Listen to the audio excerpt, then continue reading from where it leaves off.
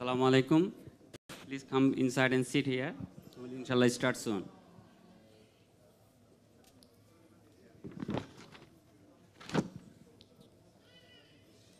Yes. Bismillahirrahmanirrahim. Alhamdulillah, we have organized this halaqah today with purpose of life and significance of Ramadan. So welcome Professor Nazrul Islam. He came from Kentucky. He was a professor in different college in Saudi Arabia, and he was teaching under Saudi Ministry of Education, and also he was a former CEO of Islamic Aid Bangladesh, and he is now currently Imam and Khatib Al-Nur Masjid at Louisville, Kentucky. And also he is a Khatib of Guiding Light Islamic Center, Louisville, Kentucky, and he lives there. So he comes often to Houston. He came a few months back also. He came here again. So we are really very grateful for his effort also. And please welcome him, and then also please enjoy his lecture. And the good thing would be he's very knowledgeable, and we would be very appreciative for his talks. Inshallah. And there are some other announcement.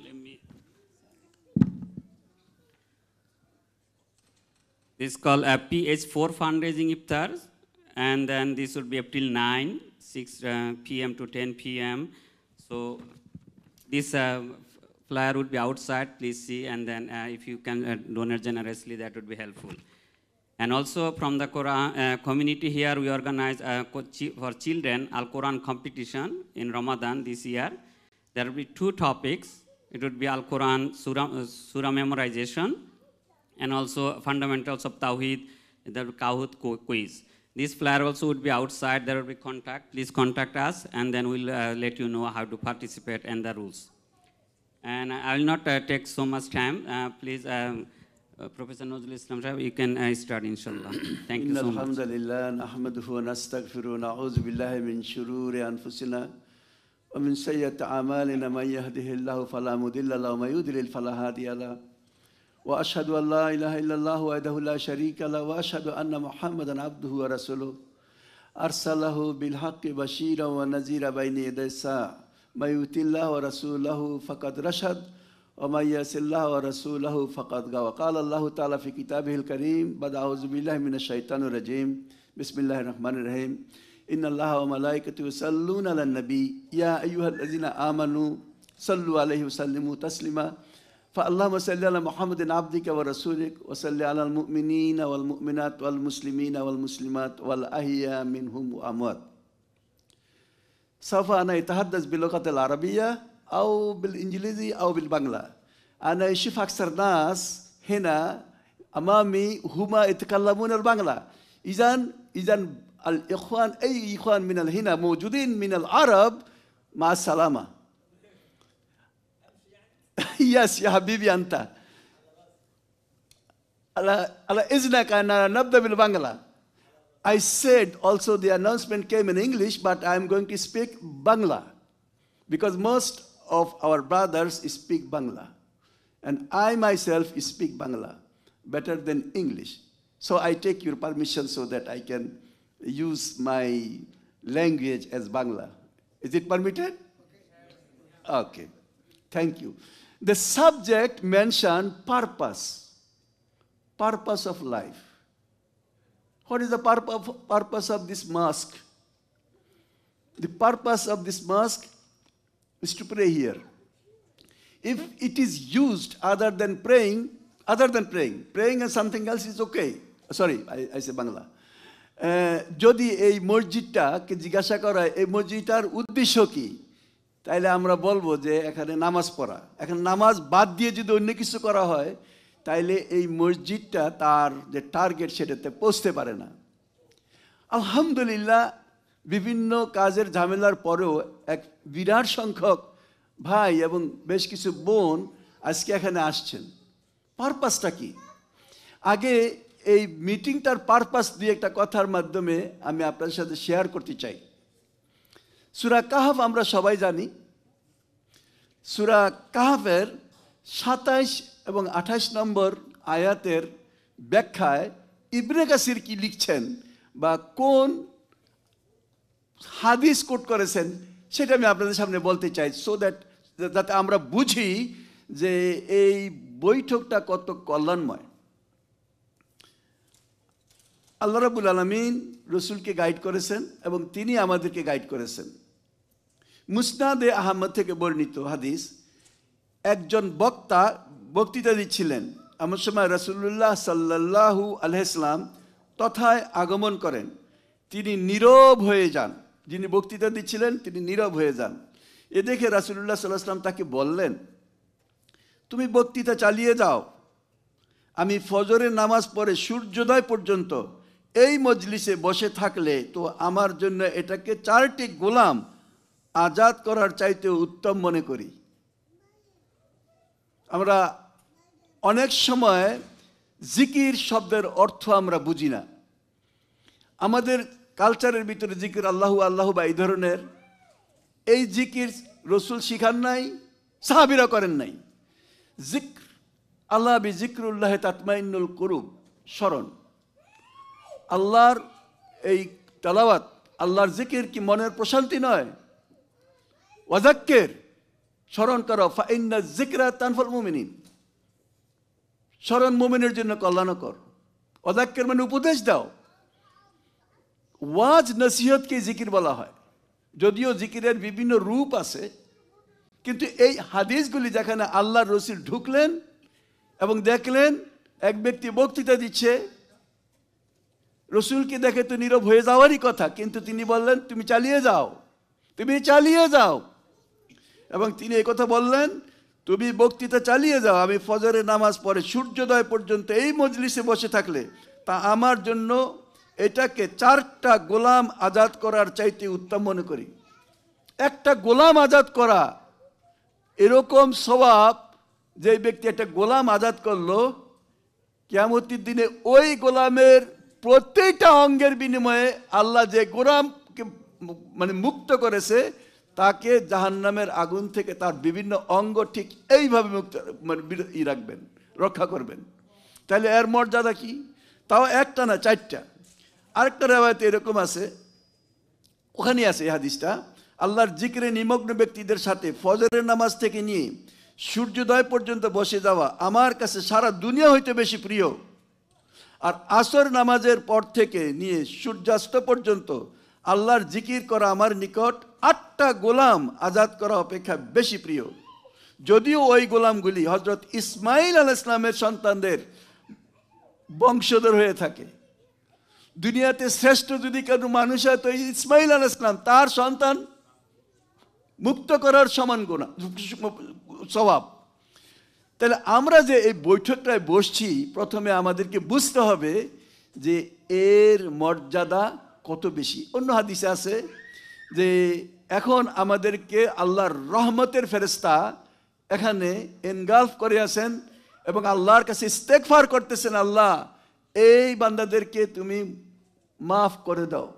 এবং আল্লাহ জানেন, এটা মানে সংক্ষেপে আমি বলি, আল্লাহ জানার পরে জিজ্ঞাসা করে ওরা ওখানে কি করে? বলছে ওরা আল্লাহ আপনার সম্পর্কে কথাবার্তা বলতেছে, যেটা আমরা করবো এখন। আমার সম্পর্কে কথা বলে। তারা কি আমাকে দেখেছে যে আমার সম্পর্কে কথা বলে? না, আল্লাহ আপনার কসম তারা আপনাকে দেখে নাই। তারা কি চায়? হে আল্লাহ, তারা আপনার জান্নাত চায়। জান্নাত? তারা কি জান্নাত দেখছে নাকি যে সেটা চায়? কারণ আল্লাহর কসম আপনার জান্নাত দেখে নাই। যদি দেখতো তাহলে ওইটা পাওয়ার জন্য সব কাজ বাদ দিয়ে ওইটাই করতো। তারপরে আল্লাহ জিজ্ঞাসা করেন তারা কোন জিনিস থেকে বাঁচতে চায়? তখন ফেরেশতারা আল্লাহর কাছে বলে তারা আপনার জাহান্নামের আগুন থেকে বাঁচতে চায়। আল্লাহ জিজ্ঞাসা করেন জাহান্নামের আগুন? তারা কি জাহান্নামের আগুন দেখেছে তার জিনিস থেকে তারা বাঁচতে চায়? তখন বললেন যে না, আপনার কসম তারা জাহান্নামের আগুন দেখে নাই। যদি জাহান্নামের আগুন দেখতো তাহলে কি করতো? বলে আল্লাহ সংসার ধর্ম ছেড়ে দিয়ে বনের জঙ্গলে পালাই দিত, যে কিভাবে সে আগুন থেকে বাঁচা যায়। আলহামদুলিল্লাহ, আপনারা যারা বসে আছেন তাদের সেই স্ট্যাটাস, সেই মর্যাদা আল্লাহর রসুল বর্ণনা করেছেন। আমরা খালেস নিয়তে বসি, শুধু আল্লাহর সন্তুষ্টির জন্য বসি, এবং আল্লাহর কাছে ফরিয়াদ করি যে আল্লাহ আমাদেরকে সেই স্ট্যাটাস দান করেন। আমাদের কোনো উদ্দেশ্য নাই, কোনো স্বার্থ নাই, শুধু আপনার সন্তুষ্টি আমাদের একমাত্র কাম্য। এই দোয়া সবাই আল্লাহর কাছে করেন, বলেন আমিন। 2 নম্বর যে পারপাসটা আমাকে বলতে বলছেন যে জীবনের পারপাস কি, আমি প্রথমে 2টা উদাহরণ দিয়েছি এই মিটিং এবং এই মসজিদের। তার চেয়ে বড় কথা আমার জীবনের লক্ষ্য এবং উদ্দেশ্য কি। আমার জীবনের লক্ষ্য এবং উদ্দেশ্য আমি ডিফাইন করলে চলবে না। যিনি আমাকে সৃষ্টি করেছেন তিনি কি বলছেন সেটা আমার জানা দরকার, এবং জানাটা প্রত্যেক ব্যক্তির জন্য ফরজে আইন। ফরজে আইন আমি বলছি, আপনি যে অবস্থায় থাকেন না কেন, কারণ যদি আমরা বুঝতেই না পারি, আমরা জানতেই না পারি, তাহলে সেটাতে সফল হব কেমন করে। আমার উদ্দেশ্য এবং আমার সৃষ্টিকর্তার উদ্দেশ্য টালি করতে হবে, একসাথে যাইতে হবে। আমার উদ্দেশ্য এক হবে, আর আমার সৃষ্টিকর্তার উদ্দেশ্য আরেকটা ছিল যা আমি জানি না, আমি সফল হব না। এই জন্য আমি বলছি, আমি মুফতি না, ফতোয়া দিচ্ছি না আমি, কিন্তু আমাকে আপনাকে বুঝতে হবে যে এই ইলম সবচেয়ে বড় ইলম, এবং এইটা আমাকে জানতে হবে। কিভাবে জানবো সেটা আলাদা কথা, কিন্তু জানতে হবে। কিন্তু সমস্ত জ্ঞানের উৎস কি? সমস্ত জ্ঞানের উৎস আল্লাহর কোরআন। সমস্ত জ্ঞানের উৎস কোরআনের পরেই সেই কোরআনের সবচেয়ে বড় ব্যাখ্যাদাতা, রয়্যাল ব্যাখ্যাদাতা, ফর্মাল ব্যাখ্যাদাতা, অফিসিয়াল ব্যাখ্যাদাতা কে? আল্লাহর রসুল। বলেন, আর আল্লাহর রসুলের ব্যাখ্যা অনুসারে, কারণ আপনারা জানেন আয়েশাকে জিজ্ঞাসা করেছে আল্লাহর রসুল কেমন ছিলেন, কোরআন পড়ো নাই, ওইটাই তিনি, ওইটাই তার জীবন। আর আল্লাহর রসুল সাল্লাল্লাহু আলাইহি সাল্লামের সবচেয়ে বড় অনুসারী যদি কেউ থাকে, সেটা হলো তার আসহাব, কম্পেনিয়ন, তার সাহাবাগণ। এবং আমরা সেই সাহাবাদের পথ অনুসরণ করতে চাই, আমরা রসুলকে অনুসরণ করতে চাই। যেই বিষয়ে আল্লাহ বলছেন, আল্লাহর রসুল বলছেন, সাহাবারা করছেন, এটা একটা কন্টিনিউটি।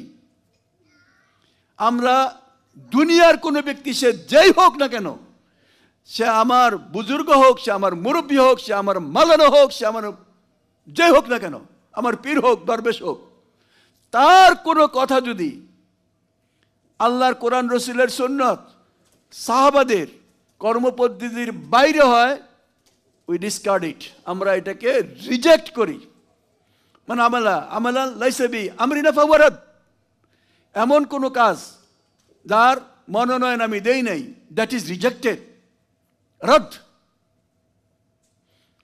আমার কোনো কথা যদি আপনাদের সাথে বা আপনাদের চিন্তা ভাবনার সাথে না মিলে, ওপেন, আমি এখানে থাকবো কিছুক্ষণ, আমি যা কথা বলি ইনশাআল্লাহ আজিজ আপনাদেরকে দলিল দিব, এবং সরাসরি কোরআনের দলিল।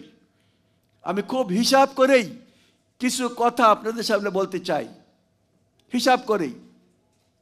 আমি যদি প্রশ্ন করি, এবং সেটাই আমি বলতে যাই, বললাম যে ইলম, আমলের পূর্বে ইলম। ইকরা, প্রথম আয়াত, ইকরা বিসমি রাব্বিকাল্লাযী খালাক, পড়ো।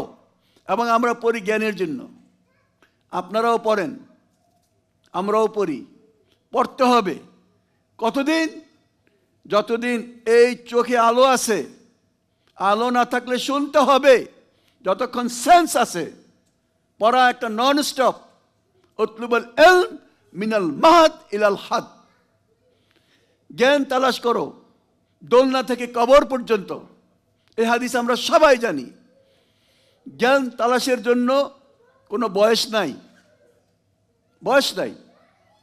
তবে বয়সের একটা ব্যাপার আছে। কোনো এক সময় খুব তাড়াতাড়ি কেউ সেটাকে গেইন করতে পারে, আর কেউ সময়, আমরা যখন বুড়ো হয়ে যাই তখন আমাদের অনেক বেশি সময় লাগে, কিন্তু চেষ্টা করতে হবে। অধিকাংশ আল্লাহ রসুলের সাহাবী আমাদের চেয়ে বয়স্ক ছিলেন, যারা হেফজ করেছেন। আমাকে অবাক করছেন আমার বিয়াইন ছেলের শাশুড়ি 54 বছর বয়সে গত বছর ফিজিক্সে পিএইচডি করছে। আমি কি করলেন আপনি? কয় আর কিছু থাকলে বলেন, আমি পোস্ট ডিগ্রিও করব। আমার কাছে অবাক লাগে। আমি এখানে অনেক দিন আগে আসছি, আমার সেই মেন্টালিটি ছিল না, কিন্তু আমি একটা উদাহরণ দিতে বললাম যে মানুষ চেষ্টা করলে হবে না কেন। আমরা এখানে অনেকেই আরবি জানি না, নো প্রবলেম। আপনি আরবি জানেন কি জানেন না সেটাও বড় প্রশ্ন না, প্রশ্ন হলো আপনি বিষয়টা সম্পর্কে জানেন কি না। প্রত্যেকে ভাষা নিয়ে অহংকার করে। আমার এক ছাত্র এক সময় জিজ্ঞাসা করে বাংলাদেশের ভাষা কি? আমি বললাম বাংলা।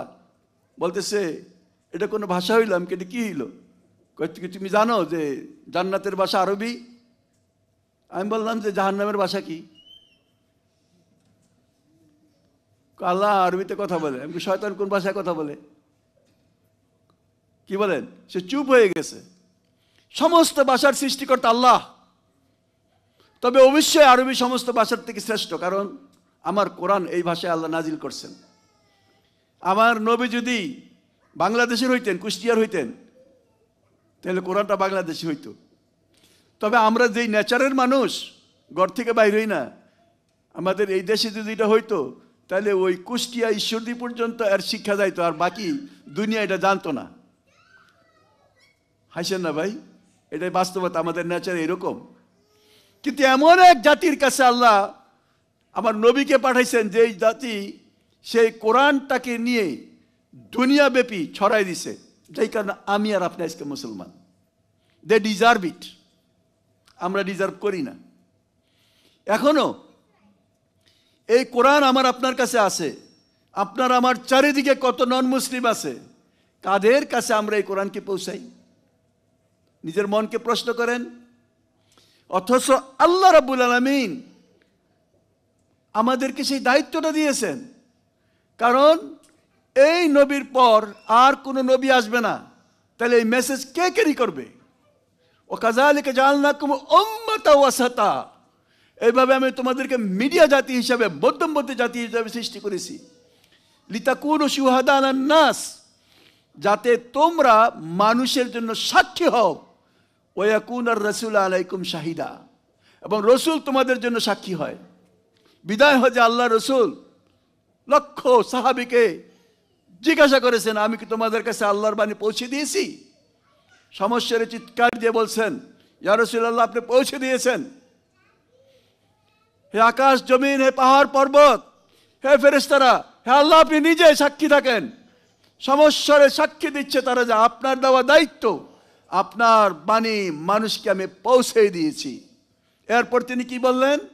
তোমরা যারা উপস্থিত, যারা অনুপস্থিত, তাদের কাছে এই বাণী পৌঁছে দাও।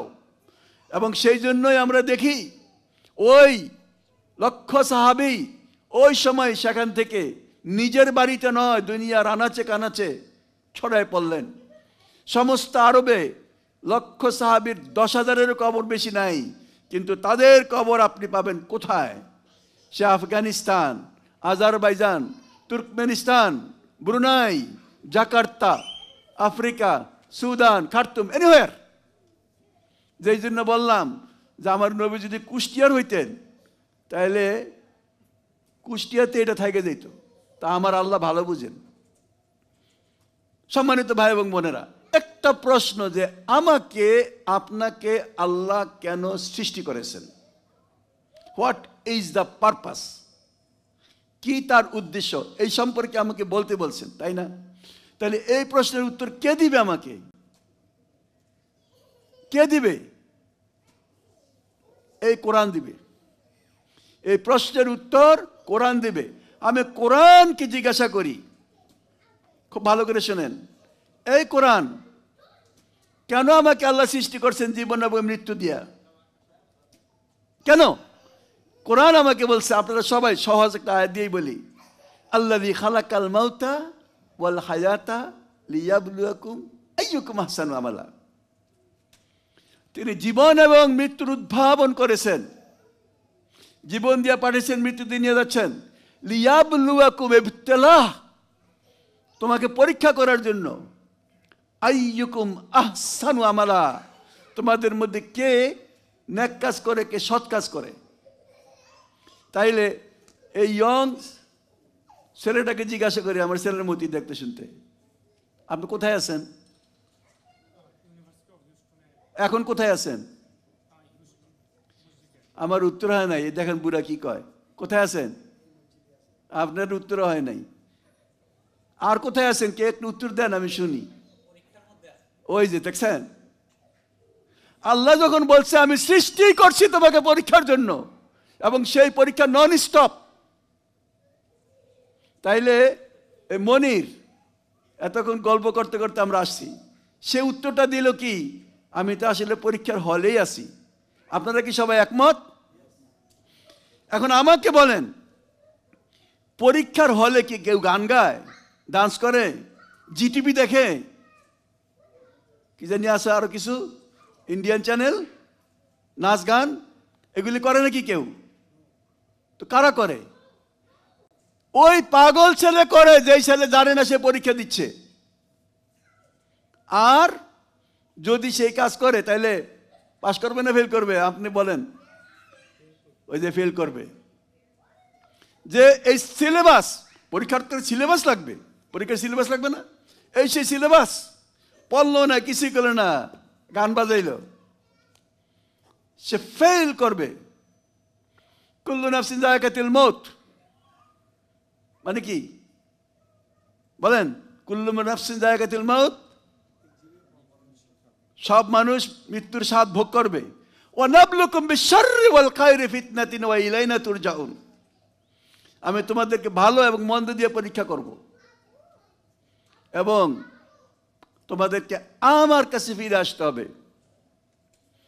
হুয়াল্লাযী জাআলাকুম খালাইফাল আরদ, তিনি জমিনে তোমাদেরকে তার প্রতিনিধি সৃষ্টি করেছেন। ওয়ারাফা বাদাকুম ফাওকা বাদিন দারাজা, একজন থেকে আরেকজনকে মর্যাদা বেশি দিয়েছেন। লিয়াবলুয়াকুম আইয়ুকুম আহসানু আমালা, সরি লিয়াবলুয়াকুম ফিমা আতাকুম, তিনি যাকে যা দিয়েছেন তা দিয়ে পরীক্ষা করেন।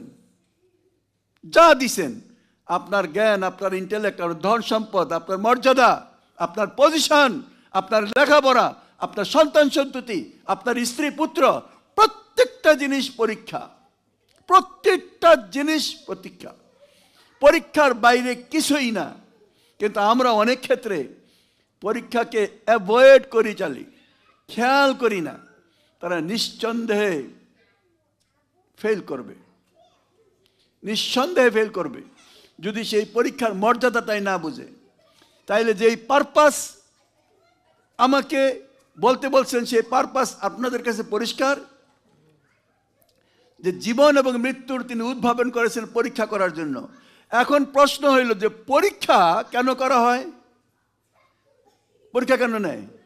স্কুল, কলেজ, ইউনিভার্সিটি পরীক্ষা করে কে? কে পরীক্ষাটা করে কেন? কিসের জন্য পরীক্ষা দরকার?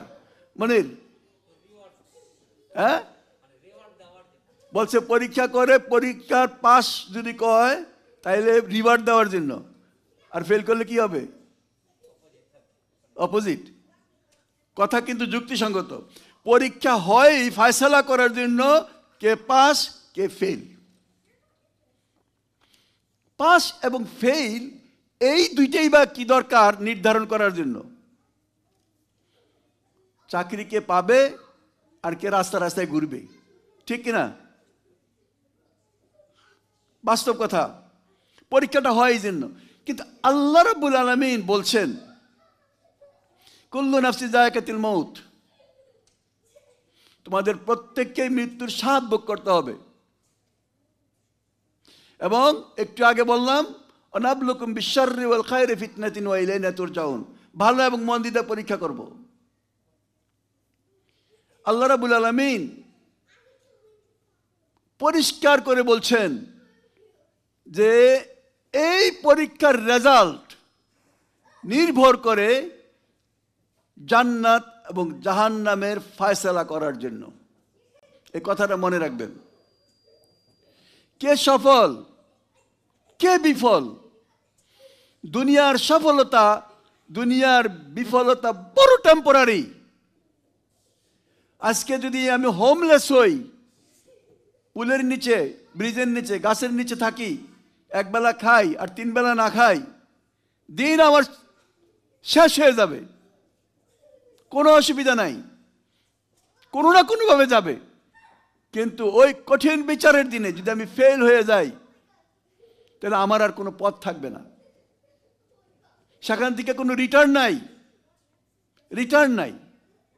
আমি দুনিয়াতে কি করি আর না করি তার ফল শুরু হয় যখন মালাকুল মউত আমার জান কবজ করতে আসে, তখন থেকেই। আর নো রিটার্ন, কোনো ফেরত নাই। জিনিসটা খুবই গুরুত্বপূর্ণ জিনিস, কিন্তু আমরা অনেকেই ধাঁধায় পিছনে আমরা সময় নষ্ট করতেছি। অবশ্যই আপনি দুনিয়াতে প্রতিষ্ঠিত হবেন, কিন্তু আখেরাতের বিনিময়ে না। আখেরাতকে ঠিক রেখে দুনিয়ার জীবনকে আমার চালাইতে হবে। যে ব্যক্তি এই বুদ্ধিমান, আল কাইয়িসু মান দানা নাফসাহু ওয়া আমলা লিমা বাদাল মউত, বুদ্ধিমান সেই ব্যক্তি যে নিজের হিসাব নেয় ও মৃত্যু পরবর্তী জীবনের জন্য কাজ করে। ওয়াল আজিজু মান আতবা নাফসাহু হাওয়া ওয়া তামান্না আলাল্লাহ, আর বেওকুফ ওই ব্যক্তি নফসের খায়েশাত পূরণ করে আবার মনে করে আল্লাহ আমাকে মাফ করে দিবেন। তাকে আল্লাহ রসুল বলছে যে বেওকুফ। এই বোকামি যদি আমরা না করি, আমাদের প্রত্যেককেই মানে সেই বিচারের সম্মুখীন হবে। এবং আল্লাহ বলছেন ফামান যুহজিয়া আনিন নার, ওই দিন যাকে জাহান্নামের আগুন থেকে রক্ষা করা হবে, উদখিলাল জান্নাহ, এবং জান্নাতে প্রবেশ করানো হবে, ফাকাদ ফাজ, শুধু সেই পাশ করলো। আমাল হায়াতুদ দুনিয়া ইল্লা মাতাউল গুরুর, দুনিয়ার জীবন এক তামাশা ছাড়া আর কিছুই না। আমরা এই দুনিয়ার জীবনে প্রত্যেকেই অ্যাক্টিং করতেছি, সবাই আমরা অ্যাক্টিং করতেছি, বিভিন্ন রোল প্লে করতেছি। কেউ মন্ত্রী, কেউ মিনিস্টার, কেউ স্পিকার, কেউ লিসনার, কেউ লেবার, কেউ পরিচালক। কিন্তু একটা সময় এরকম আছে, যখন সেই সময় আসবে তখন কারো আর কোনো পরিচয় থাকবে না। একটাই পরিচয়, যে তুমি লাশ, দ্বিতীয় আর কোনো পরিচয় নাই। আপনার নাম কি? হ্যাঁ, সালাউদ্দিন। বউ আছে না বউ নাই? আহারে মিসকিন, পরে যোগাযোগ করেন, বিয়ে করে দিব না। ওই যে আমাদের মনির গেল, কই চলে গেছে। এই আপনার বউ আছে নাকি? কি নাম? তাড়াতাড়ি কোন, সময় বাঁচান। আপনার বউয়ের নাম, আপনার নাম আমার দরকার নেই। সাজেদা বেগম, সাজেদা বেগম, সাজেদা ফেরদৌস, সাজেদাই রাখেন আপনি। সেজদা করে তো নাকি? আল্লাহ বিল্লাহ নামটা রাখছেন এরকম। উদাহরণ দেই, এই যেখানে বসে রয়েছে, বাসা কই? যাই হোক, যেখানেই হোক, XYZ, আল্লাহ না করুক যদি এখানে কায় থুয়ে পড়ে যায়, আমরা কি করব? তাড়াতাড়ি দৌড়াদৌড়ি করে হাসপাতালে নিব। হাসপাতালে যদি যায় দেখে উনি নাই, সাজেদা বেগমকে ফোন করলাম, উনি তো দুনিয়াতে নাই, নিয়ে আসি। নাই তো আনবেন কেন? আনবো এই জন্য যেটা ওনার বাড়ি। কয় না না না না, এখন আনা দরকার নেই, হাসপাতালেই রাখেন। বুঝেন, রিয়ালিটিটা বুঝেন। গোসল টোসল করান, সব কিছু করান। গোসল টোসল করাইলেন, উনি আপনাকে জায়গা দিব না। গোসল টোসল করাইলেন, সব কিছু করাইলেন, কাফন টাফন পরাইলেন। বলে আমি তো রাইতে হয়ে গেছে, আজকে রাইতে হয়ে গেছে না। বলে আজকে তো আর আমরা কবর দিতে পারবো না, কালকে দিব। তখন কোথায় রাখবো? বাসায় নিয়ে আসি। আর বলেন কি বাসায় নিয়ে আসবেন? আপনি বলেন কি এটা? কেন বাসায় কেন আনবেন? গোসল করাইছেন, ওইখানে নিয়ে যান, গ্রেভিয়ার্ডে নিয়ে যান, কবরস্থানে নিয়ে যান। আর যদি জোর করে আপনার বাড়িতে লয়ে যায়, সাজেদা বেগম পালাবে ঘর থেকে। আর যদি কেউ না থাকে, বলে কি পাগল হইছেন আপনারা, অথচ আপনার সাথে সারাদিন ঘর করে। এই হলো রিয়ালিটি, এইটাই হলো বাস্তবতা। আর উনিও তাই করবে, আমিও করবো, আমার স্ত্রীও এই কাজই করবে।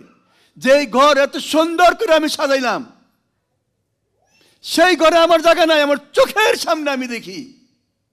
অথচ সেই ঘরকে ডেকোরেশন করার জন্য আমার কত প্রচেষ্টা। আমি আসল ঘরকে বাদ দিয়া নতুন ঘরকে, দুনিয়ার টেম্পোরারি ঘরকে আমি সাজাচ্ছি। আমার কি কোনো ব্রেন নাই? আমি কি এতই বোকা? কিন্তু আল্লাহ আমাকে এই ঘর সাজাইতে বলছেন, না সাজাইতে বলেন নাই। কিন্তু যেইটুক সময় যেখানে দেওয়া দরকার সেইটুক সময় সেখানে দেন। আল্লাহ বলছেন পরিষ্কার কথা, তুমি দুনিয়া এবং আখিরাতের ভিতরে ব্যালেন্স করো। এবং যদি আপনি দুনিয়া থেকে আখিরাতকে বেশি গুরুত্ব দেন, ফাআম্মা মান তাগা ওয়া আসারাল হায়াতুদ দুনিয়া ফাইন্নাল জাহিমা হিয়াল মাওয়া, যে সীমা লঙ্ঘন করলো, দুনিয়ার জীবনকে আখিরাতের চেয়ে বেশি গুরুত্ব দিল, ফাইন্নাল জাহিমা হিয়াল মাওয়া, জাহান্নাম হবে তার ঠিকানা। ওয়া আম্মা মান খাফা মাকামা রাব্বি ওয়া নাহান নাফসা আনিল হাওয়া ফাইন্নাল জান্নাতা হিয়াল মাওয়া, যে ভয় করলো আমাকে সে আল্লাহর সামনে দাঁড়াইতে হবে এবং নিজের নফসের কুপ্ররোচনা থেকে নিজেকে রক্ষা করলো, ফাইন্নাল জান্নাতা হিয়াল মাওয়া, জান্নাত হবে তার ঠিকানা। Very simple math. Priority this life, you are going to end up in hellfire. Priority day after tomorrow, akhirat, you are going to lose many things in this earth, but that is guaranteed. দুনিয়ার জীবন খুব বেশি যদি হয় 100 বছর, তার ভিতরেও প্রথম 20 বছর আপনি কিছু বুঝেন নাই, 80 বছরের পরেও আপনি কিছু বুঝবেন না, বাকি থাকে 60 বছর। এই 60 বছর কি আমি করলাম? একবার চোখ বন্ধ করে নিজের দিকে তাকান। যেখানে আমার চূড়ান্ত বাসস্থান, এই সম্পর্কে আমার কি কোনো হুঁশ আছে? আমি যদি বলি সবচেয়ে বড় সত্য জন্মের পর মৃত্যু, সাজেদা বেগমের হাজবেন্ড, আপনাকে জিজ্ঞাসা করতেছি, আপনার নাম তো জিজ্ঞাই নেই, আজকে সকাল থেকে এই পর্যন্ত কয়বার মনে করছেন যে আপনাকে একদিন 6 ফুট মাটির নিচে 3 ফুট 6 ফুট আর লম্বা, আপনার বয়স লম্বা বেশি হবেন না, 7 ফুটের কবর হলেই হবে, এই 7 ফুট লম্বায় এই যে একটা জানালা দরজা সব কিছু ছাড়া একটা বাড়ি হবে, সেখানে যাইতে হবে, সকাল থেকে এই পর্যন্ত কয়বার মনে করছেন? মনে করেন নাই। আপনার মতো কেউ মনে করে নাই, হয়তো 1-2 জন মনে করছে। অথচ ওর চেয়ে সত্য কি আছে বলেন? নিজের মনকে প্রশ্ন করেন। আমি কথাগুলি আপনাদেরকে বলছি তা না, আমি নিজেকে বলছি, নিজেকে। আপনারা কিছু মনে করেন না উনি আমাদেরকে ধমকাইতেছে, আমি নিজেকে ধমকাইতেছি। আমি নিজে কয়বার বলছি, আজকে কয়বার মনে করছি। আমি যতবার আমার সন্তান সন্ততি স্ত্রীর মুখ দেখছি, ততবার আমি আমার কবরের মুখ দেখি নাই, কবরের মুখ দেখি নাই। কিন্তু সেই কবরই তো আমার স্থান, সেখানেই তো আমাকে যাইতে হবে। কোনো সঙ্গী তো আমার নাই, বাড়িঘর টাকা পয়সা সব কিছু রেখে খালি হাতে আসছি, খালি হাতে আমাকে যাইতে হবে। আলেকজান্ডার সারা দুনিয়া জয় করছে, মৃত্যুর সময় 3টা ওসিয়ত করছে তার পিছনে রেখে যাওয়া লোকদেরকে, আপনারা জানেন। একটা হলো আমার রাস্তায় সোনা দানা যা আমার আছে সব ছড়াই দিবা, ওটার উপর দিয়ে যাবা। আর ডাক্তাররা যত আমার চিকিৎসক আছে তারাই আমার বডি ক্যারি করবে। আর 3 নম্বর হলো কাফনের বাইরে আমার হাত 2টা রাখবা। তো জিজ্ঞাসা করলো, বুঝলাম, এই 3টার কারণটা কি? যাতে মানুষ দেখে যে এই বড় বড় ডাক্তার আলেকজান্ডারকে বাঁচায় রাখতে পারে নাই।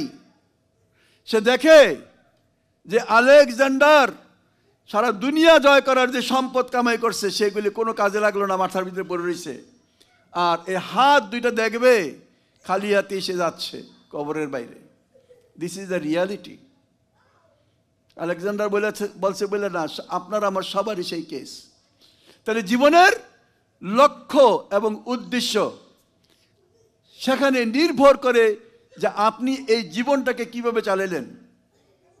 ইন্না আরাদনাল আমানাত আলাস সামাওয়াতি ওয়াল আরদ ওয়াল জিবাল ফাআবাইনা আইয়াহমিলনা ওয়াশফাকনা মিনহা ওয়া হামালাহাল ইনসান ইন্নাহু কানা যালুমান জাহুলা। আল্লাহ বলছেন, আমি এই দায়িত্ব আকাশ জমিন পাহাড়কে দিতে চাইলাম, কিন্তু সে অস্বীকার করলো। ওয়াশফাকনা মিনহা, ভয় পেয়ে গেল যে আমি এত বড় দায়িত্ব নিতে পারবো না, এই খেলাফতের দায়িত্ব। ও হামালাহাল ইনসান, ইনসান বলবে যে আমি নিব, সে ওটা বললো আমি নিব এই দায়িত্ব। ইন্নাহু কানা যালুমান জাহুলা, সে সীমালঙ্ঘনকারী, সে অবুঝ, সে জাহুল, সে মূর্খ, সে অর্থ। আমরা তাই কেন? লিয়াযিবাল্লাহুল মুনাফিকিনা ওয়াল মুনাফিকাত ওয়াল মুশরিকিনা ওয়াল মুশরিকাত ওয়া ইয়াতুবাল্লাহু আলাল মুমিনিনা ওয়াল মুমিনাত ওয়া কানা আল্লাহু গফুরুর Rahima. This is the purpose. সমস্ত সৃষ্টির মূল উদ্দেশ্য মুনাফিক, মুশরিক, নারী, পুরুষ তাদেরকে শাস্তি দেওয়ার জন্য। আর ক্ষমা, ক্ষমা ছাড়া জান্নাত পাবেন না। মোমেন আর মোমেনাকে ক্ষমা করে দিয়ে জান্নাতে পৌঁছাবেন। সূরা আহজাবের শেষ আয়াতটা আমি আপনাদের সামনে পড়লাম। কথাগুলি সব সুস্পষ্ট আমার কোরআনে, কিন্তু আমাদের সময় নাই। আজকে আমাকে রমজান সম্পর্কে দিয়ে একটা কথা বলতে হয়। আল্লাহ রাব্বুল আলামিন কোরআনে বলছেন, ইয়া আইয়ুহাল্লাযিনা আমানু, ওহে তোমরা যারা ঈমানদার, কুতিবা আলাইকুমুস সিয়াম কামা কুতিবা আলাল্লাযিনা মিন ক্বাবলিকুম। হে তোমরা যারা ঈমানদার, কাকে বলছে? কাকে বলছে? ইয়া আইয়ুহাল্লাযিনা আমানু কাকে বলছে? হ্যাঁ বলে আমাকে বলছে। বলেন, বাকি মানুষের দাঁড় না, বলেন যে আমাকে বলছে। কাকে বলছে? আপনাকে বলে নাই তো এইটা না কইবেন যে আমাকে বলছে। এটা ব্যাসকম আছে, মোমেনদেরকে বলছে তো আমার কি আসে যায়। বলেন যে আমাকে বলছে। You have to think like that way. আপনাকে ওইভাবে চিন্তা করতে হবে যে আল্লাহ আমাকে বলছেন। কুতিবা আলাইকুমুস সিয়াম, আমি তোমাকে লিখে দিয়েছি রোজাকে, কামা কুতিবা আলাল্লাযিনা মিন ক্বাবলিকুম, যেইভাবে তোমাদের পূর্বের লোকদেরকে আমি লিখে দিয়েছিলাম। মানে এত গুরুত্বপূর্ণ জিনিস যে সমস্ত সৃষ্টির যত নবী আসছে কোনো না কোনোভাবে সবার উপরে এই রোজাটা ফরজ ছিল। এখন প্রশ্ন হইল, সাজেদার হাজবেন্ড কি জিজ্ঞাসা করি, রোজা রাখেন আপনি কেন? উদ্দেশ্য কি? পারপাস কি? বলেন। হ্যাঁ, আল্লাহ এই কথা কয় নাই, বেহেশতে যাওয়ার জন্য কয় নাই, এটা পরে কইছি। কিন্তু এই দেখেন, আমরা যে চিন্তা করি না তার প্রমাণ দেখেন। বয়স তো মাশাআল্লাহ আমার মতো সাদা দাড়ি, কিন্তু এখন পর্যন্ত বুঝলো না যে রোজা আমাকে কেন রাখতে হবে।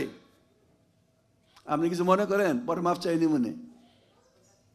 এখন পর্যন্ত বুঝলো না রোজা আমি কেন রাখবো। আপনার উত্তর হয় নাই, এইটাও না। এগুলি বাই প্রোডাক্ট, এগুলি ফায়দা একটু একটু আছে, কিন্তু আসল পারপাস এটা না। না, খুব ভালো করে চিন্তা করতে হবে। যদি পারপাস আপনি না বুঝেন, আপনি সেখানে পৌঁছবেন কেমন করে, সেইটা আমার প্রশ্ন। আমি যা বলবো কোরআনের আয়াত দিয়েই বলবো। বলেন, কেন রোজা রাখবেন? হ্যাঁ হ্যাঁ, আত্মশুদ্ধির জন্য। মোটামুটি আপনারটা ঠিক হয়েছে। আরে আয়াতে বলছে, ইয়া আইয়ুহাল্লাযিনা আমানু কুতিবা আলাইকুমুস সিয়াম কামা কুতিবা আলাল্লাযিনা মিন ক্বাবলিকুম লাআল্লাকুম তাত্তাকুন, যাতে তুমি মুত্তাকি হইতে পারো। বুঝছেন তো? তা আপনি মুত্তাকির টার্গেট নিয়ে যদি রোজা রাখেন তাইলে তো রোজা হবে। মুত্তাকি না হওয়ার টার্গেট যদি থাকে তাইলে আপনার রোজা নাই। আল্লাহর রাসূল বলছেন, যে ব্যক্তি মানে শুধু পেটের আর পিঠের, আমি বললাম না খাওয়া না পান করা আর আশা পূরণ না করা দিনের বেলা, এর নাম বিরত থাকা, এর নাম রোজা। রোজা শব্দের রোজা মানে রমাদান, সিয়াম। কিন্তু এর মূল বক্তব্যটা এই, আল্লাহর পারপাসটা এই, যাতে বান্দা মুত্তাকি হইতে পারে। তিনি আমাকে আপনাকে মুত্তাকি বানাইতে চান। কেন মুত্তাকি বানাইতে চান? দেখেন, আমি সারা কোরআন পড়ে কোথাও পাই নাই যে মুসলমান হইলেই জান্নাতে যাওয়া যাবে। কিন্তু মুসলমান ছাড়া কেউ জান্নাতে যাবে না। কিন্তু আল্লাহ কাকে জান্নাতের সুসংবাদ দিছেন? মুসলমান হওয়ার পর মোমেন হয়েছে, মুত্তাকি হয়েছে, এরপরে মুহসিন হয়েছে, তাদেরকে আল্লাহর কোরআন বলতেছে, وسارعوا إلى مغفرة من ربكم وجنة أرضها السماوات والأرض وأعدت للمتقين কিছু মেনশন করবেন হ্যাঁ হ্যাঁ আজান কখন দিবে তো দেন আজান ইউ কল আজান চিন্তা করতে থাকেন আমার প্রশ্ন আমি কিন্তু জিজ্ঞাসা করব নামাজের পরে আজান পরে الله أكبر الله أكبر الله أكبر الله أكبر أشهد أن لا إله إلا الله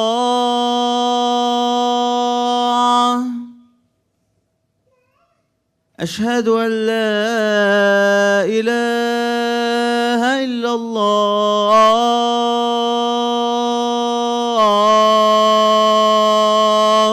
لا حول ولا قوة إلا بالله أشهد أن محمد رسول الله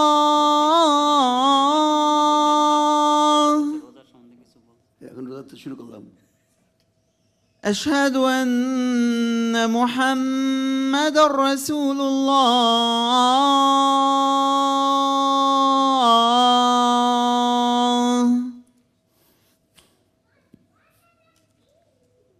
حي على الصلاة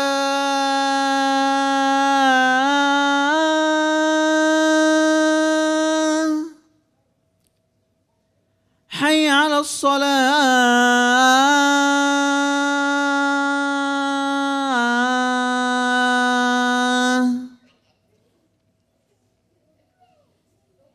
حي على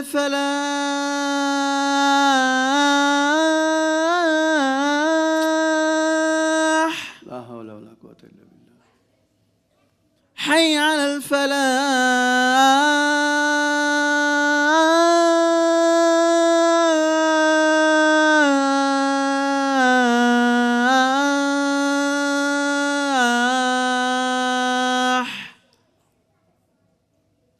الله أكبر الله أكبر الله أكبر لا إله إلا الله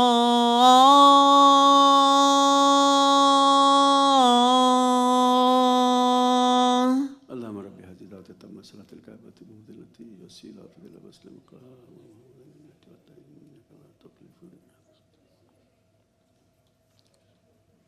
I have 15 minutes. আমি এক্সপ্লেইন না করে কিছু কথা আপনাদেরকে বলি রোজার টার্গেট হলো আমাকে মুত্তাকি বানানো আমি যদি আবার জিজ্ঞাসা করি এই কোরআন থেকে কে সবচেয়ে বেশি বেনিফিট হবে বলতে পারবেন খুব দ্রুত কোরআনের পারপাস কি আপনি সূরা বাকারা পড়েন আমি আর প্রশ্ন করে সময় নষ্ট করব না বাস খুব দ্রুত শুনেন প্রথম সূরা একটা দোয়া সূরা বাকারার শুরুতে আল্লাহ বলতেছেন আলিফ লাম মিম যালিকাল কিতাব লা রাইবা ফি হুদাল লিল মুত্তাকিন এই সেই কিতাব সন্দেহের অবকাশ মাত্র নাই হুদাল লিল মুত্তাকিন মুত্তাকিদেরকে পথ দেখাবে সুতরাং এই কিতাবটা আসছে মুত্তাকিদের জন্য কেন সে পথ দেখাবে এখন এই কিতাবটাকে যদি আপনি কোরআন তো পড়েন কেন পড়েন তাড়াতাড়ি বলেন আপনি বলেন হ্যাঁ সওয়াবের উদ্দেশ্যে উনি বলছেন কোরআন পড়ি সওয়াবের উদ্দেশ্যে আপনারা একমত ওই যে মাগগুরা কই আমরা একমত না কি ওই যে গুল কথা বলছে কারণ ওইখানেই তো বলছে হুদাল লিল মুত্তাকিন মুত্তাকিদেরকে পথ দেখাবে একটা মুত্তাকি বানাবে আর পথ দেখাবে আমাকে আরেকটা কথা বলেন চারিদিকে আল্লাহর নিয়ামতের শুকরিয়া আদায় করে শেষ করতে পারবেন নাকি সমস্ত নিয়ামতের ভিতর আল্লাহর সমস্ত নিয়ামতের ভিতর সর্বশ্রেষ্ঠ নিয়ামতটা কি বলতে পারবেন কেউ আলহামদুলিল্লাহ আলহামদুলিল্লাহ দিনে কয়বার চাই 30 বার চাই ইহদিনাস সিরাতাল মুস্তাকিম হে আল্লাহ আপনি সিরাতুল মুস্তাকিমের পথ দেখান ইন্নাল্লাহ রাব্বি ওয়া রাব্বিকুম ফাবুদুহু হাযা সিরাতুল মুস্তাকিম যে সিরাতুল মুস্তাকিমের পাইলো সে সবচেয়ে বড় নিয়ামত পাইলো, কারণ এটা সবচেয়ে বড় নিয়ামত, এই জন্য এইটাই তাকে জান্নাতে নিয়ে যাবে যদি সে সেটাকে ফলো করে। বুঝবেন, কোরআনকে আমরা সেইভাবে ব্যবহার করি না। আল্লাহ রাব্বুল আলামিন নিজে বলছেন, ওয়াসারিউ ইলা মাগফিরাতিম মির রাব্বিকুম ওয়া জান্নাতিন আরদুহাস সামাওয়াতি ওয়াল আরদ উইদ্দাত লিল মুত্তাকিন। দৌড়াও আল্লাহ সেই ক্ষমা এবং জান্নাতের দিকে যার বেশ হচ্ছে জমিন এবং আকাশ ব্যাপী। উইদ্দাত লিল মুত্তাকিন, যা আল্লাহ এই মুত্তাকি লোকদের জন্য তৈরি করে রেখেছেন। এরপর আল্লাহ তার ব্যাখ্যা দিয়েছেন, আই ডোন্ট হ্যাভ টাইম। আল্লাহ রাব্বুল আলামিন আমাদেরকে সেই তাকওয়া অর্জন করার সুযোগ আমাদেরকে দেন। সূরা আল-লাইল আল্লাহ বলছেন, ইন্না আলাইনা লাল হুদা, আমার দায়িত্ব হলো তোমাদেরকে হেদায়েতের পথ দেখানো। ওয়া ইন্না লানা লাল আখিরাতা ওয়াল উলা, মনে রেখো এই জীবন এবং পরবর্তী জীবন সবার মালিক আমি।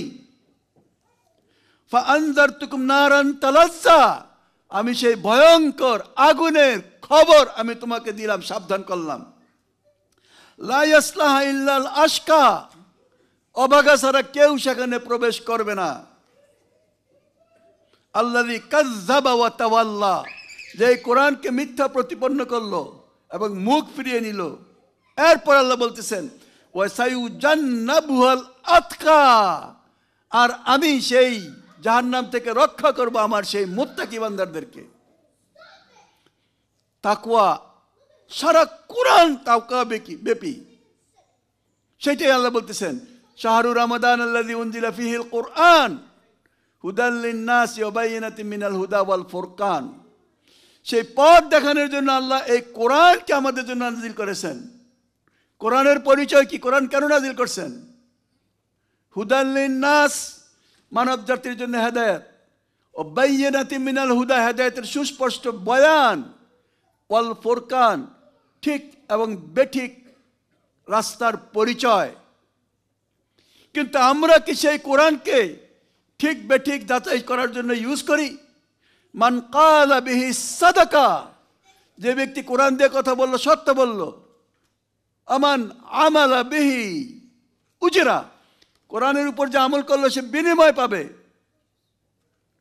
ওমান হাকামা বিহি উদলা, যে কোরআন দিয়ে ফয়সালা করবে সে ইনসাফ করবে। ওমান দাবিহি, যেই ব্যক্তি এই কোরআন দিয়ে মানুষকে ডাকবে, হুদিয়া ইলা সিরাতুল মুস্তাকিম, সেই সিরাতুল মুস্তাকিমের পথে অগ্রসর হবে। এই কোরআন সম্পর্কে কোরআন বলছে, ফাস্তামসিক বিল্লাতি উহিয়া ইলাইক, ধরো শক্ত করে যে আমি ওহী করে প্রেরণ করেছি। ইন্নাকা আলা সিরাতুল মুস্তাকিম, তবেই না তুমি সিরাতুল মুস্তাকিমের উপর প্রতিষ্ঠিত। ওয়া ইন্নাহু লাযিকরুল লাকা ওয়া লিকাওমিক, এই কোরআন উপদেশ হে রাসূল আপনার জন্য ওয়া লিকাওমিক। এখানে থেমে গেলে কোনো সমস্যা ছিল না। পরের কথাখান খুব গুরুত্বপূর্ণ, লাকা ওয়া লিকাওমিক ওয়া সাওফা তুসআলুন, আর প্রতিটা বিষয় সম্পর্কে তোমাকে জিজ্ঞাসা করা হবে। এর ভিতরে আছে আদেশ, এর ভিতরে আছে নিষেধ। আমি সে আদেশ এবং নিষেধ ফলো করলাম কিনা সেটা সেদিন। ইভেন আল্লাহর রসুল বলছেন বড় হাদিসের শেষ অংশ, যে তিনি শাফায়াতের মাধ্যমে তার উম্মতদেরকে বের করে আনবেন, এবং তিনবার বলার পর চতুর্থবার তিনি আর সেদিকে তাকাবেন না। তিনি বলছেন, আমার সেই উম্মতদেরকে বের করে আনতে পারলাম না যাদেরকে এই কোরআন অন্তরা হয়ে দাঁড়াইল। রমজান মাস তার মর্যাদা এই কোরআনের কারণে। সর্বশ্রেষ্ঠ ফেরেশতা ওই ব্যক্তি যে কোরআনকে নিয়ে আসছে, জিবরিল। মাস সর্বশ্রেষ্ঠ, কারণ এই মাসে আল্লাহ কোরআনকে নাজিল করেছেন, শাহরু রমাদান আল্লাযী উনজিলা ফীহিল কোরআন। এবং কোন দিন সে কোরআনকে নাজিল করেছেন? লাইলাতুল কদর। লাইলাতুল কদরের মর্যাদা কি? খায়রুম মিন, মানে কি? হাজার মাস মানে কি? আরবিতে হাজারের উপরে কোনো সংখ্যা নেই। আশারা, মিয়া, আলফ, থাউজেন্ডস, হাজার মাসের চেয়ে উত্তম। কেন হাজার মাসের চেয়ে উত্তম? কেন? আমরা এই কদরের রাত্রি নিয়ে সারা রাত্র জেগে ইবাদত বন্দেগী করি, কারণ হাজার মাসের চেয়ে উত্তম। আমার প্রশ্ন, এটা আমার লাস্ট আপনাদের সাথে কথা বলেন, আমার আল্লাহ এই কদরের রাত্রিকে হাজার মাসের চেয়ে উত্তম কেন বলছেন? কি কারণ? কি কারণ? কখনো কি চিন্তা করছেন? জবাব কিন্তু ওখানে আছে। ইন্না আনজালনাহু, হু দমির সর্বনাম, কোরআন। ইন্না আনজালনাহু ফি লাইলাতুল কদর, আমি এই কদরের রাত্রিকে এই কোরআনকে নাজিল করেছি। আমা আদরাকা মা লাইলাতুল কদর, তুমি জানো এই কদর রাত্রি কি? এরপরে তার বর্ণনা রয়েছে, লাইলাতুল কদর খায়রুম মিন আলফি শাহর। আমরা এই রাত্রিটার ব্যবহার করি, কিন্তু যেই রাত্রি এত মর্যাদা সম্পন্ন, এই কোরআনের কারণে সেই কোরআনের সাথে আমাদের সম্পর্ক নাই। We are field nation. You agree or not? এই একটা কথা আমি আপনাদের কাছে রেখে গেলাম, খুব গরিব দ্রুত চলে। আল্লাহ এই মাসটাকে, রমজান মাসটাকে কি গুরুত্ব দিছেন? যে প্রতিটা ফরজ 60টা ফরজের সমান, প্রতিটা নফল ফরজের সমান। কেন দিলেন আল্লাহ? যাতে আমরা এই মর্যাদাটা বুঝি, এবং তার কারণ হলে কোরআনের কারণে। মান সামা রমাদানান ঈমানান ওয়া ইহতিসাবান গুফিরা লাহু মা তাকাদ্দামা মিন যামবিহি, ঈমান এবং ইহতিসাব সহকারে যে রোজা রাখলো তার সমস্ত পাপ আল্লাহ মাফ করে দিলেন। আল্লাহ আমাদেরকে এই রাত্রির মর্যাদাটা কেন তা অনুভব করার তৌফিক দান করেন। আমরা সব কিছু বুঝে পড়ি, দুঃখ যে একটা কিতাব আমরা না বুঝে পড়ি। What is this book? Message, rezala, চিঠি আমার সৃষ্টিকর্তার কাছ থেকে আমার কাছে। শুধু এমন চিঠি যে সম্পর্কে একটু আগে শুনলেন, সাউফা তুসআলুন, সব কিছু জিজ্ঞাসা করবেন। আপনি যদি কফির দোকানদার হয়ে থাকেন, ব্রাজিল থেকে একটা চিঠি আসছে লেটিনি ভাষায়, তাড়াতাড়ি খোঁজেন কে লেটিনি জানে, ভাই পয়রা শোনাও, সেখানে কফির দাম কত। এইটুকু লাভের জন্য পাগল হয়ে যাই, যে নাহলে আমি মিস না করে ফেলি, ওখানে সস্তা এখানে অনেক দাম, পাঠালে লাভ হবে কিনা, এটাই তো। অথচ এই কিতাব যা আমার চূড়ান্ত ফয়সালা, জান্নাত জাহান্নামের ফয়সালা করবে, তার ভিতরে কি আছে সেটা জানার কোনো আগ্রহ আমার নাই। আর সেটাকে জানার জন্য আল্লাহ রাব্বুল আলামিন কত রকমের লোভ আমাদেরকে দেখাচ্ছেন। অবশ্যই আল্লাহর কথা সত্য, অবশ্যই হাজার মাসের চেয়ে উত্তম, অবশ্যই সারা রাত্র বলা আছে যেই ব্যক্তি এই রাত্র জেগে ইবাদত বন্দেগী করে তার পিছনের সমস্ত গুনাহকে আল্লাহ মাফ করবেন, ইন অনার অফ কোরআন। আর আমরা সেই কোরআনটাকে বাদ দিয়ে ওই রাত্রির পিছনে পড়ে গেছি। পড়বেন না তা আমি বলতেছি না, আমার কথা ভালো করে বুঝেন। আমি ওই রাত্রির বদনাম করতেছি না, কিন্তু আপনাকে বুঝতে হবে সেই রাত্রির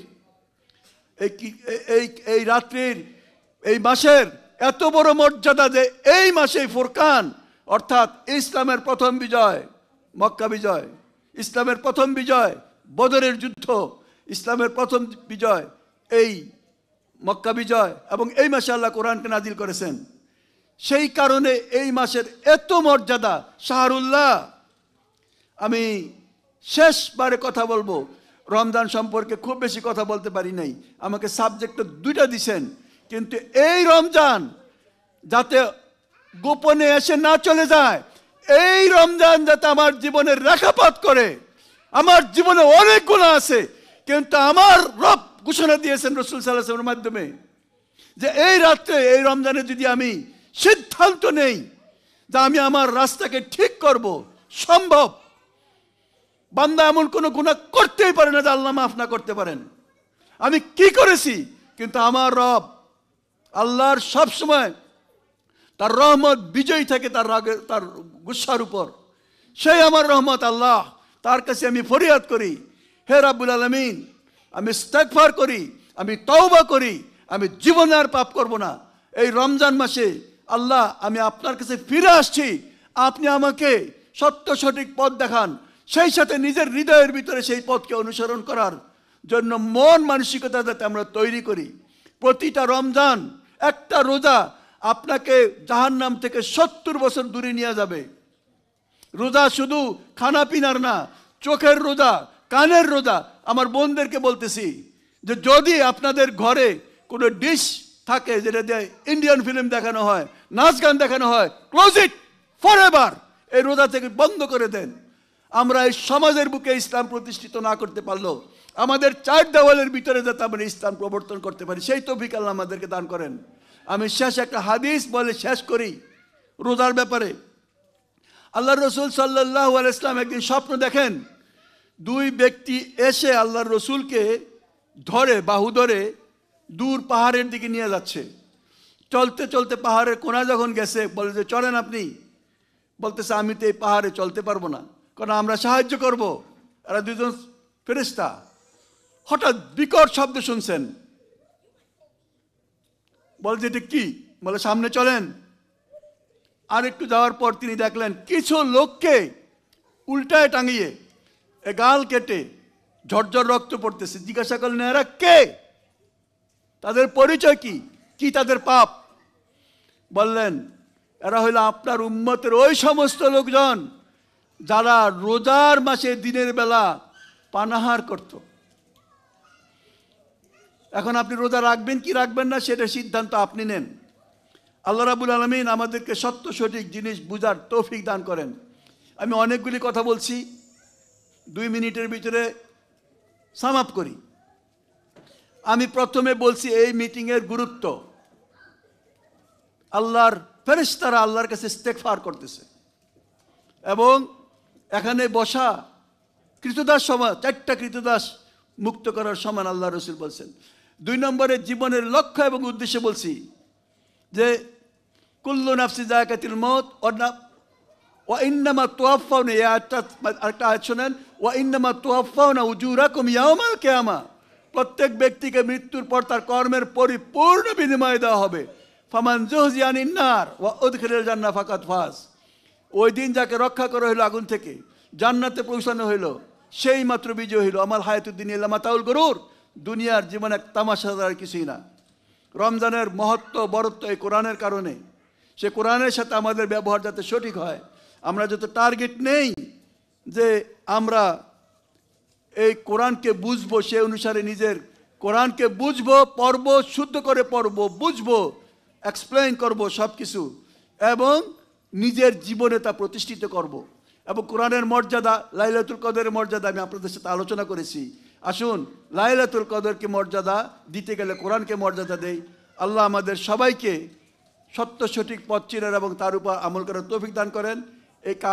এই কাগজটা দেওয়া হয়েছে, এখানে প্রত্যেকেই রাউন্ড ওয়াইজ আমি যা বুঝলাম আপনার নাম লিখবেন আর আপনার সেল নাম্বার লিখবেন, ফোন নাম্বার লিখবেন, যাতে এই যারা এটার অর্গানাইজার তারা আবার যখন এই প্রোগ্রাম করবেন তখন আপনাকে দাওয়াত দিতে পারে, যাতে আপনি সওয়াব কামাই করতে পারেন, যাতে আরও ভালোভাবে দিনকে অনুধাবন করার জন্য সরাসরি কোরআন হাদিস থেকে আমরা আলোচনা করতে পারি।